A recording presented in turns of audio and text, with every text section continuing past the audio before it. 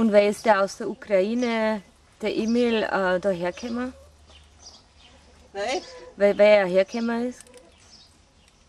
Wer hergekommen ist? Ja. Weißt du das mal? Ja, von Rotenberg. Ja. Aber noch wie. Bitte.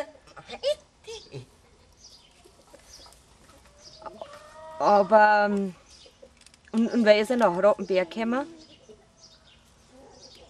Ja, mit dem Zug halt. Da hat es das einmal aufgegeben.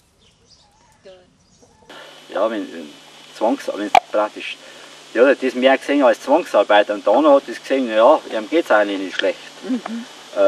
Vielleicht besser weil daheim. Macht ja bei ihr so. Sie macht also Dokumentarfilm. Über ihre Heimat? Ja, über das. Ach, das ist das Lammerdindel, gell? Am Bayern.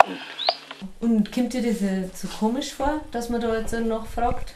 Ja, das kommt mir schon ein komisch vor. Ich muss das auch wissen, weil es. Ich habe noch in der Gefangenschaft bin, mit 17 Jahren Bei den Russen auch noch, oder? Bei anderen? Kann sich jemand von euch an eine Anekdote mit dem Emil erinnern? Also irgendeine Geschichte?